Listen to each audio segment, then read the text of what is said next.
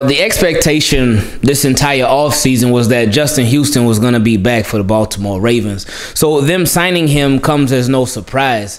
But the way that it was done, contrary to what they did just a few weeks ago, that's a tiny bit of a shocker. But when you find out that they only got, what, $3.2 million cap space, they got to get a little creative. But anyway, YouTube team, keep it clean. What's going on? It's Ingraven here with another video. And in this video, Justin Houston is officially back for the Baltimore Ravens. The Ravens are signing him to a one-year deal. And with him being signed to a one-year deal, that does alleviate some pressure off of the Ravens and off of some of their players, their pass rushers specifically, that are dealing with Achilles injuries. One being Tyus Bowser, who suffered his Achilles injury in Week 18 in the last game of the year against the Steelers. He suffered an Achilles injury. And then, of course, David Ojabo, who is dealing with his Achilles injury that he got in springtime doing workouts pre-draft. So with Tyus Bowser, it's expected, I think, that he's back by week 1, but it's not a certainty. So we always say, stay ready so you ain't got to get ready. And this is the Ravens making sure they stay ready. Now, what this deal does, it does sort of create that pathway for the Ravens to usher in a new generation of their pass rushers next year. It allows them to be full go on their young guys next year because, yeah, right now you got a Justin Houston, but with it being a one-year deal, you got Tyus Bowser who can recover, Ojabo who can recover, another year for Odafe Owe, another year for Dalen Hayes, and another year for anybody else who may step up as an outside linebacker slash defensive end slash edge guy slash pass rusher slash. But this year, Justin Houston, something that Jeff Zrebiec mentioned is that the Ravens like how he worked with their young edge rushers. So with this deal, the Ravens are not just paying for a player. They're paying for a coach as well. And although it is not Justin Houston's job to coach the young pass rushers at all. He does not have to do it. It's not his obligation. It's not in his contract. Well, maybe Ravens might have put it in his contract, but it's not in his contract, most likely.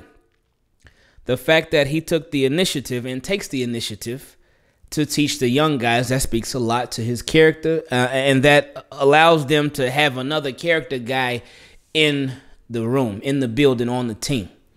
And you need that. You need that veteran presence. You need those leaders. You need guys that can be relied upon, not just on the field, but off the field too. Because people don't just deal with stuff on the field, as we know.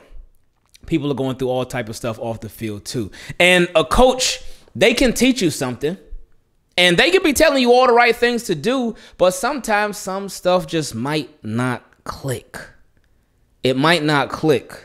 So being able to be taught all that same stuff, but from an actual player, oh yeah, that can hit a lot different than when it's coming from a coach. Anyway, Justin Houston, Jeff Zrebiec mentioned he did have 4.5 sacks for the Ravens last year. In 15 games. Now, one of the games I think he missed due to COVID, and the other one, it might have also been COVID. I don't even remember. But so he ain't come out here and just absolutely destroy it in sacks. And while sacks are not overrated at all, they are not. Sacks weren't everything that he did. He was also really good against the run. Justin Houston did a very good job against the run. And again, this move, just it gives you, stay ready so you ain't got to get ready. It gives you that satisfaction knowing, all right, okay, we got some injured guys, okay. But week 1's coming up, and it's coming up faster than you know it, man. Today is July 7th. Training camp getting ready to start in a couple of weeks. And I think about 3 weeks, 2 weeks and change.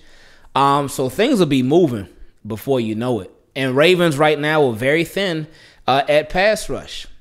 Now, something that I was getting into earlier, the Ravens, the way that they did this deal, we don't know the terms of the deal yet, but it is a one-year deal. Now, the Ravens, they did that crazy unrestricted free agent tender that they placed on Justin Houston. And I told y'all this was something, I don't know if some of y'all had heard about it before, but this was something that I had never, ever heard of before, ever.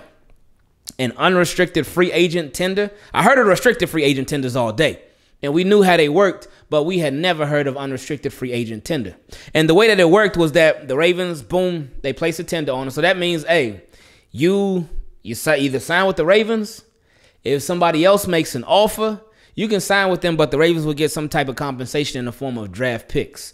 So he would either, and he had the option to either sign with the Ravens by, I think the date was like July 22nd. It's like right when training camp starts, or like a couple days before training camp starts. And if he hadn't signed with anybody else by then, then he would just be a Raven. If nobody offered him a deal that was more than what the Ravens were offering him on that tender, then he would just come back to the Ravens. So now I believe, since they're signing him to a 1-year deal, I wonder if they may have rescinded the tender. Because, again, the tender was supposed to go back. It was supposed to go until, like, again, the end of July, right before training camp. But I wonder if they rescinded the tender, they were just like, you know what, scratch that. Let's just do a deal. Let's just get this thing done, because time is a ticking. Training camp is looming. It's getting closer and closer. And we do not want to even get close to training camp and have that uncertainty just looming over us. Like, oh, man, what are we going to do at pass rush? I just don't know. Yeah, we got some of our guys, but a lot of them are injured, and significant guys are injured. We just don't know what we're going to do. You don't want to go into training camp with those thoughts. You don't want to go into training camp thinking that. So it's best to make sure you are over-prepared rather than under, because it can make a very, very big difference. Another thing that I wonder about is if, with the whole tender, because you know how if a tender is issued to a player like an exclusive rights free agent or restricted free agent tender, those tenders, they can go into effect when the player signs the tender. I wonder if this is Justin Houston signing the tender. I don't think it is, but I wonder if it is. But I don't think it is. Well, whatever it is, it don't even matter. Justin Houston is on a 1-year deal back to the Ravens. This does not mean that the Ravens should stop at the pass rush position. This does not mean that they are done at the pass rush position. You do have some guys there. Again, Justin Houston, Bowser, Odafe Away. I was just talking, Dalen Hayes. So you got some guys there now. So it's nice. So we'll see. We'll see. But this is a good move. This is a solid move. This ain't like, oh, man, yeah, Ravens going all the way now. But this move does help them. It does not hurt them whatsoever. This move certainly does help. And even though it was expected to happen, it's nice when your expectations are finally met. Because you could be expecting one thing, and then you get hit with a swerve in life, and it's like, oh, boy. Oh, man. Oh, goodness. Here we go. But when you expect one thing, and that's exactly what you get. Like if you go to a restaurant and you make an order.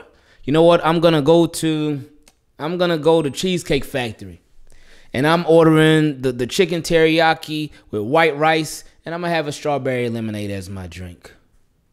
If your waiter comes out and they bring you orange chicken with brown rice and a Diet Coke, you're gonna be like, wait a minute, that's not what I was expecting. So that's gonna throw you off, and it can kill your whole vibe.